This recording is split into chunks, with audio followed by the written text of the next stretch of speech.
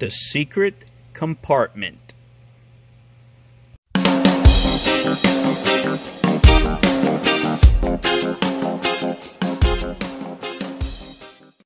Hey, what's going on, guys? Thank you for joining me on another video. Hopefully you guys are doing great and everything's going well for you.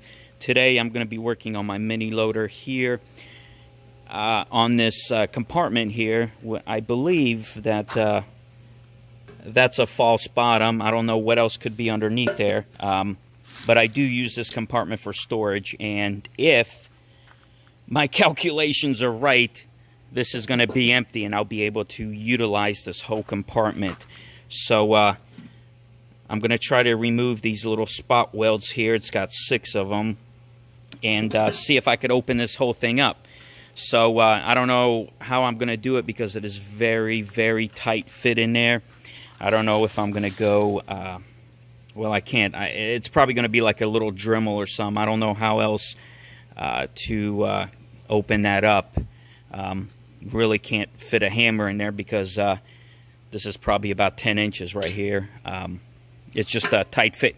But let me get to it, and I'll share my findings when I'm all done.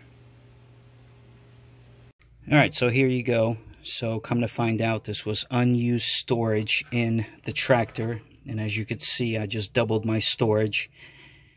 It was a pain in the ass trying to get it out. I had to use a sawzall, crowbar, and a sledge.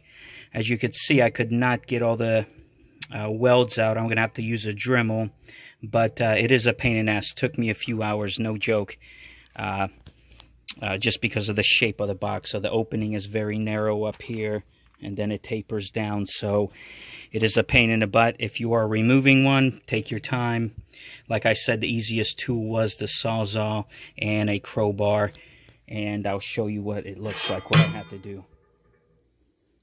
So I had to cut it in half so I could bend it a little bit and maneuver and get it out. Okay, hopefully you guys enjoy the videos. Any questions, comments, leave them down below, and I will see you on the next video. See ya.